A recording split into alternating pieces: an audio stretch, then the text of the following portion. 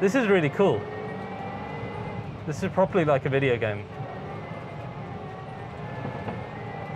But I think maybe we need a new driving test for this, huh? I guess. Hey guys, welcome back to Remove Before Race. I'm your host Raz, and we have something extremely special today. You can see it's detecting my presence and it's started to turn on. It is one of the most futuristic cars that Mercedes Benz have ever designed and created, and perhaps the one that is the most forward thinking, not only in the way that it's designed, the way the wheels are, the way the cabin is, but even the way that it drives. And that is something very exclusive and special that I'll get to show you later. It is of course the Vision AVTR, which has been clearly inspired by the movie Avatar of James Cameron's. And of course we're getting the sequels next year, which we're all very excited about. So I cannot wait to show you what this, one of the coolest Mercedes concept cars in the world, can do. Let's dive straight in.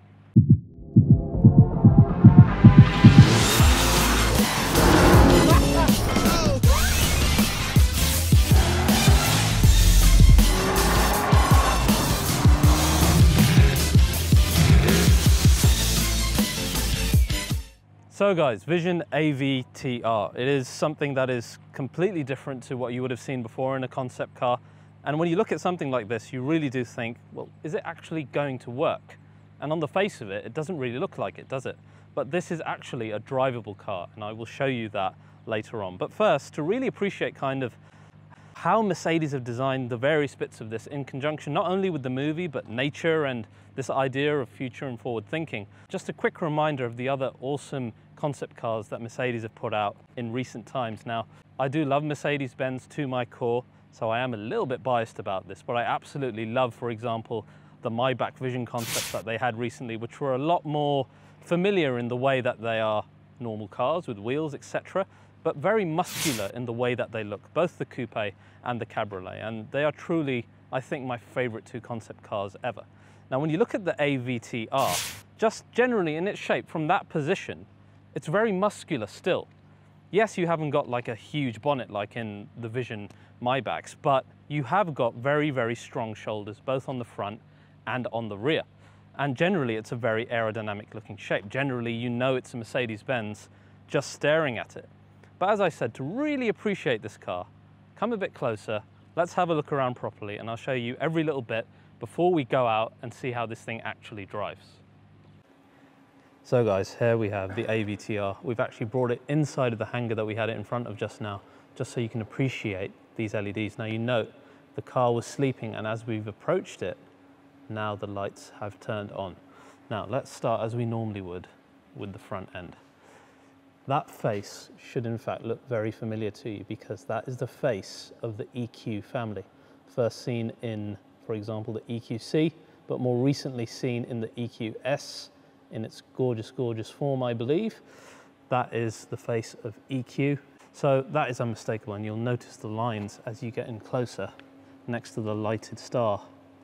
And you're going to see lines like this all over the car. It's kind of like a theme of how the car is powered, how it's powerful, how it's kind of sucking in power from nature. That's a nice sight to see that you would find in your normal Mercedes-Benz as well. And the paint finish, very similar to alubeam silver, as you would have seen on the SLS of old. Now, as we come around, probably one of the biggest highlights of the car itself, which is the really interesting wheels. Now, these are based on the wood sprites from Avatar. And as you can see in their standard form, they kind of glow blue, which is really quite interesting. And they can do all sorts of interesting things. I'm going to show you some of the safety features later, but they do show different elements as well. So for example, we could show the first one, I believe, was air, which is showing now. And then we have water, like spring water. You can see it's kind of flowing out. And the one after that is earth, which shows all the colors of Avatar and the earth, etc.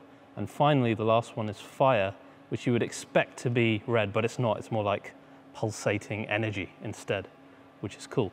Now, of course, this lighted star in the middle as well. And what I found really interesting is, in fact, the tire, which is not your traditional tire. Again, those lines looks a bit more organic. And look, you'll see a little Mercedes-Benz star hiding in there like you have in the F1 cars. That brings us then to the really interesting interior. you're very much connected to the interior, even outside of the car. You see so much of it. And it's this concept of linking the outside world and nature with the internal occupant. So what we're going to do is now we're going to dive in and check out some of the highlights of the interior. So let's head inside now. We're going to get the doors open, which is a very cool process in itself. You'll notice straight away, first of all, your typical ambient lighting like you'd find even in today's Mercedes Benz cars. But this is a very special interior. As you can see, very concept car, probably not all that practical in reality, but what this shows is a 2+2 arrangement in a fairly sporty looking car. We've got Dynamica. If you've heard me say that before, you find that in all of your AMGs. It's another word for man-made Alcantara type leather, or race tex if you're into your Porsches. So that is what this material here is. But more interesting than that, this rear material is made of like dead fishes. Essentially, it's all recycled. And we've got, this is not real wood here. It does give a very nice kind of boat-like finish that you find in a really expensive yacht or something. But it's in fact rattan like you have on outdoor furniture. And then there's so much rose gold everywhere. And you know, that's a typical sign of Mr. Gorden Wagener and his influence on any bit of Mercedes concept car. But as we said, yes, it's got 2+2 design. Now, it's interesting, we've got this kind of curvature that goes around the car, and there's a line of rose gold that connects the outside to the inside and connects the rear passenger seat to the headrest of the front passenger. And it's this whole idea of connecting the front passengers to the rear and the entire inside compartment to the outside world.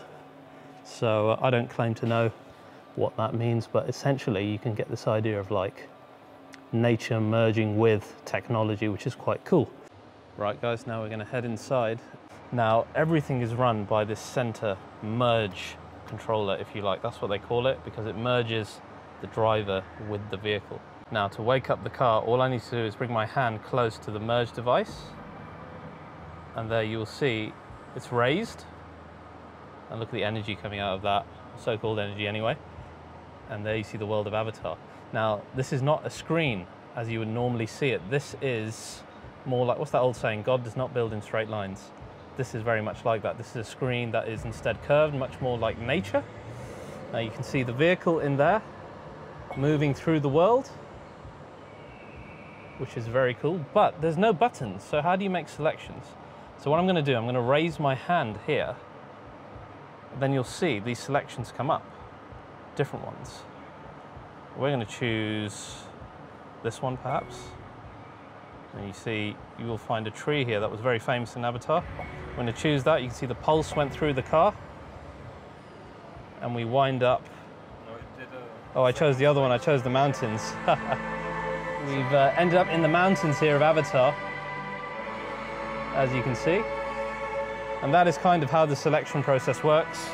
Very simple. You just go through different selections here. I'm going to show you an animal. It's the Banshee, I believe. And you see the Banshee turned up. Completely different way of interacting with the car. Very futuristic, very forward thinking. Now let's go and check out the rear. So guys, now we're approaching the rear. You can see kind of the flaps waking up. That was pretty awesome, wasn't it? And did you see how the rear light turned on? Now that rear light, again, if you think of the old Mercedes concepts that we've seen, should be pretty familiar. We've got a lighted rear Mercedes Star as well. You can see how the ambient lighting kind of hits the floor, almost like a welcome light as well, which is awesome.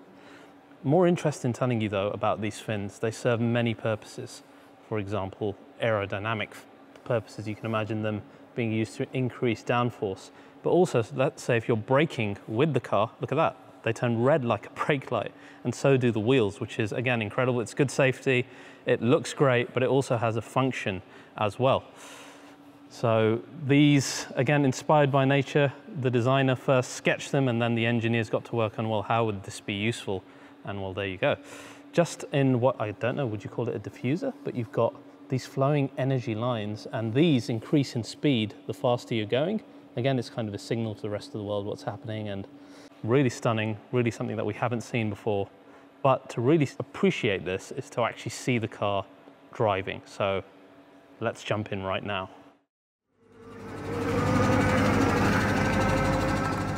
So guys, here we are inside the Vision AVTR. I'm here with head engineer of the electric drivetrain element, which is Boris. Boris, thank you for showing us around. Hey, nice having you.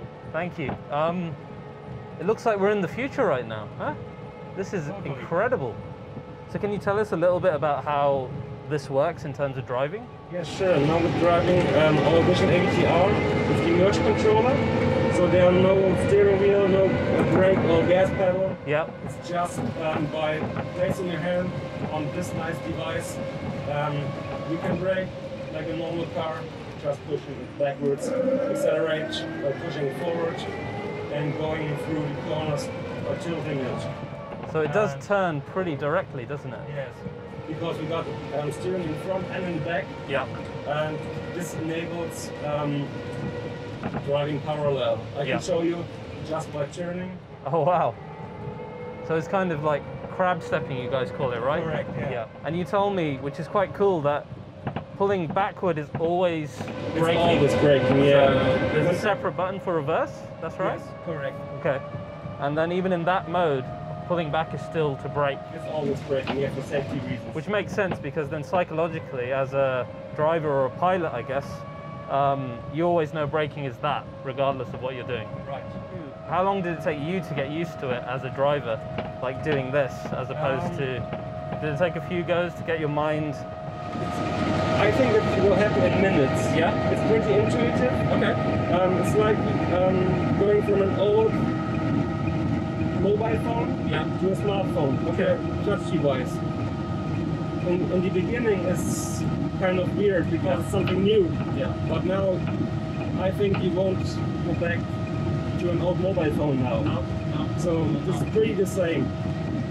And we also can combine those things. Yeah. So it feels like you're drifting. That's cool. Really looks like you're drifting. And then you get so much view of the world as well, thanks to like the design of the front. And the glass doors as well. Yeah. You're pretty connected to the surrounding, like an avatar. I mean, you do have like quite a large A-pillar, but then it makes up for it with obviously the glass doors, which is cool. It's nice with the iPhone's kind of wide view. You can get like, I can see what we see, which is the door there, the sky. I guess it's also a little bit like a video game, right? Yes. So when you play computer, it's I think you will get used to pretty fast. Like I'm an 80s, 90s kid, and I used to play with joysticks on the PC. So once you get used to using that, you can get used to using this as well, right? So I will stop. Cool. And hand it over to you. Cool. I think I'm ready for this. I'm ready for the future. Wow, that is interesting. We've got some velocity going, and then we turn it. Ah, now I get it. Now I get it. All right, that's. I'm getting used to it now. Yeah. That's interesting. And then brake. And it brakes pretty well. Yeah. This is really cool. This is properly like a video game. But I think maybe we need a new driving test for this, huh? I guess. That's awesome. We did in our design headquarters. Did you really? Yeah, it was a full day of driving. Do you get a license at the end of it? No, but there are actually maybe 3 people for now which are able to drive the car. Can Gorden drive it? Yeah, he got also a short introduction. So Boris, thank you so much. Sure. I need to congratulate you. If I could shake your hand, I would, but sadly I can't. Thank you very much. But next time, hopefully, that we meet up. Really great job on this. Really impressive. So guys, there's a look at actually driving the AVTR and all of the design of it. I hope you enjoyed it. Please do like, subscribe, hit the bell icon if you did. I've got a few more things to do here in Germany, as you saw in my vlog. So I'll see you guys next time.